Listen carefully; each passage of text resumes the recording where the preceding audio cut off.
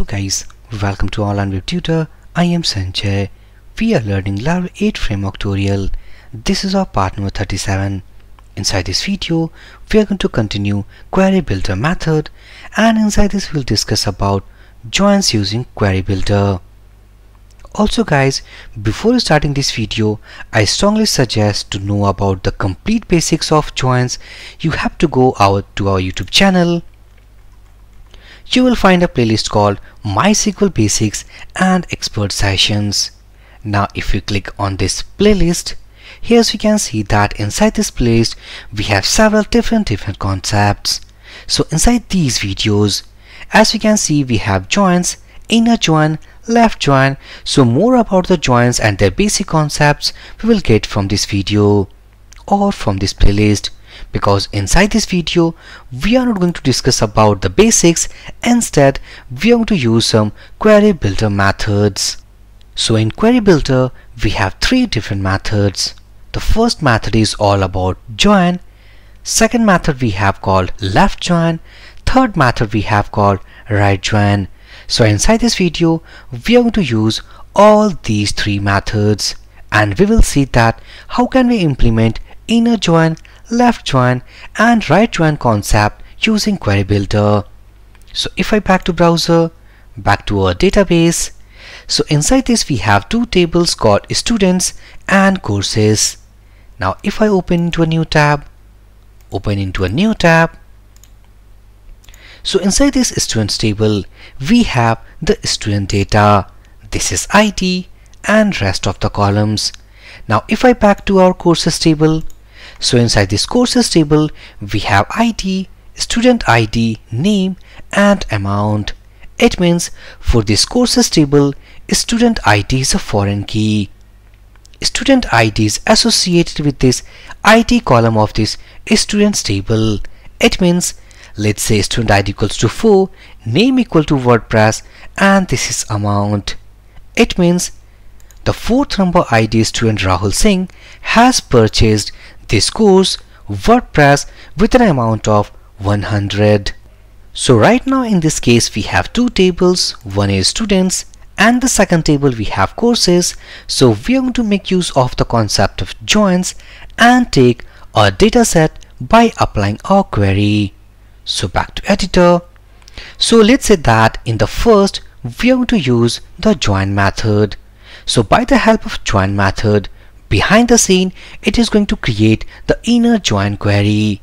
Inner join says that if inside these tables, let's say students and courses, if both conditions will be true, then the common value will be returned or the common data set will be returned.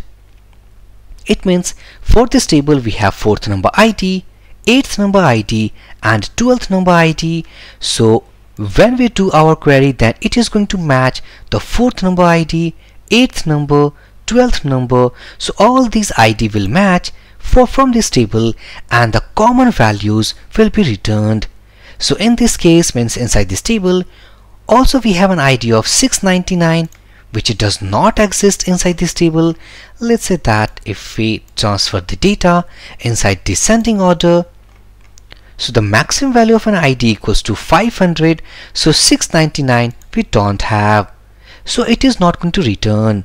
It is going to return the fourth number ID, eighth number ID and 12th number ID, because these ID, we have those IDs inside this table. So let's start the make use of the concept of joins. So let's say students equal to DB class. Here we have the table method.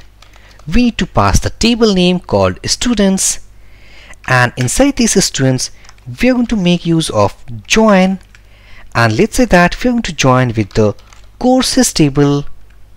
In the second, we need to pass the column name of our students table.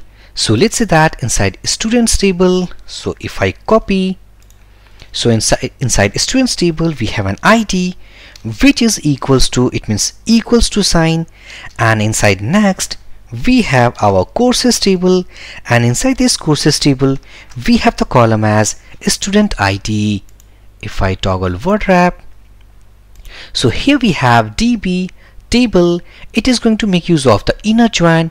It is going to compare the student ID of courses table with the ID column of students table. If both rows have their common values, then the common data set will be returned. So finally, we are going to use the get method. So let's use our pre-formatting tab. So pre tag, let's say print r, and here we have, let's say, students variable. Now if we save all these changes, go to web.php to see the route.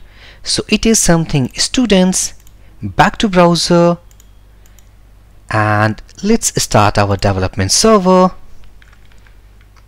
PHP artisan serve 127.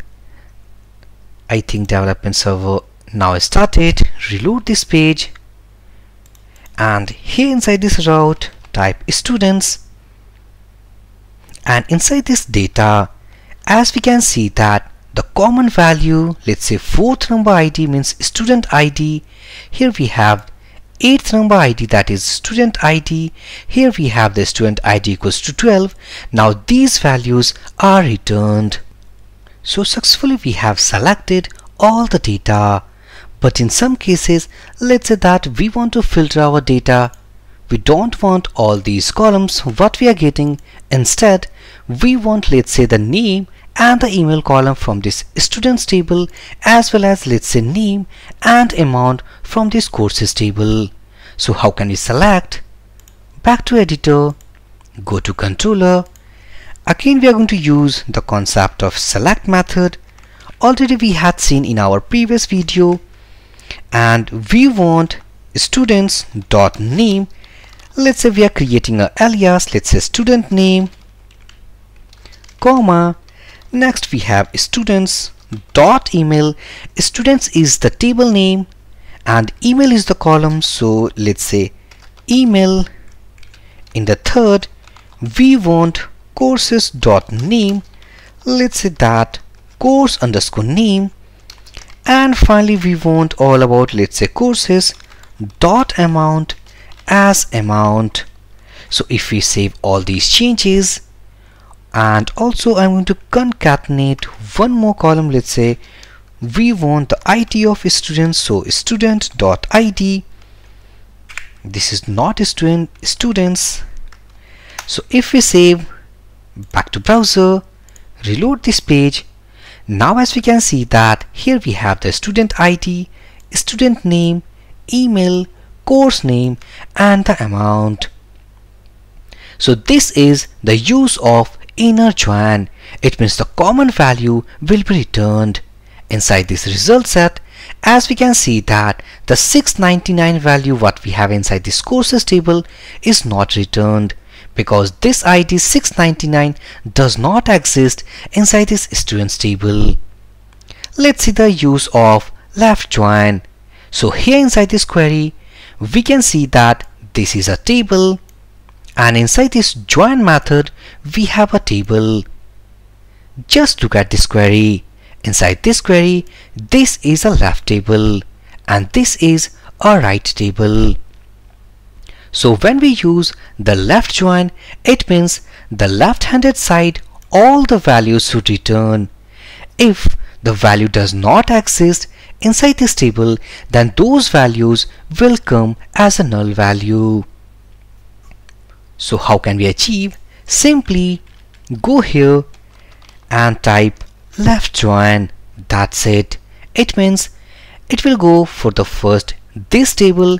It will pick all the rows, means let's say 500 rows we have. So it will select all the rows, and those rows which exist inside this courses table, then those matched value will be returned. Otherwise the left-handed side columns means all the rows should return. Now if we save all these changes, back to browser, reload this page, now as we can see that it is exist, this exists, this exists, means these are the columns actually matched with our courses table. But for these columns, let's say for id equals to 3, 5, 6. Now we can see that the course name is coming empty, amount is coming empty.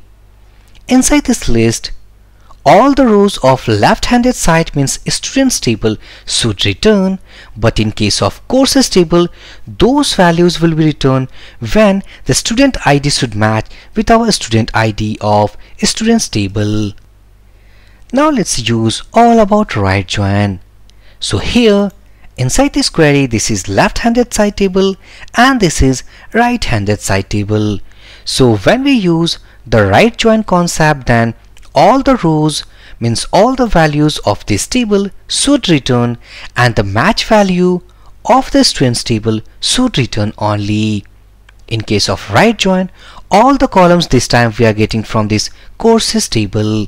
So to use that, simply get rid of this left and type here right join.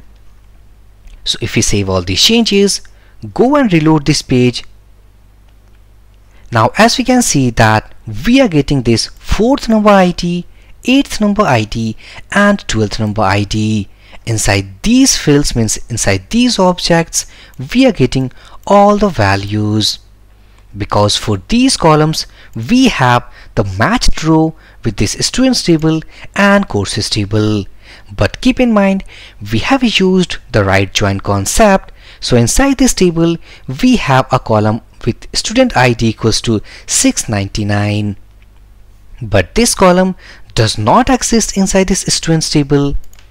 So now here as we can see that the 699 means rows return, but these values are empty.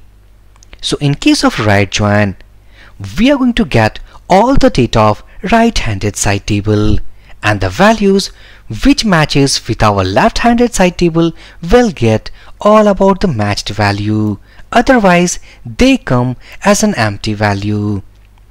But in case of left join, left-handed side table is going to return all the values with matched row with the right hand side table, and the rest values should be null value. So this is the overall concept of inner join, left join and right join. If suppose this video is going to be little bit confusing to you, so I have suggested that you must watch all these videos like joins, inner join and left join. So inside next video guys, we will discuss some insert, update and delete method of, let's say, query builder method. So for this video session guys, thank you for watching and have a great day.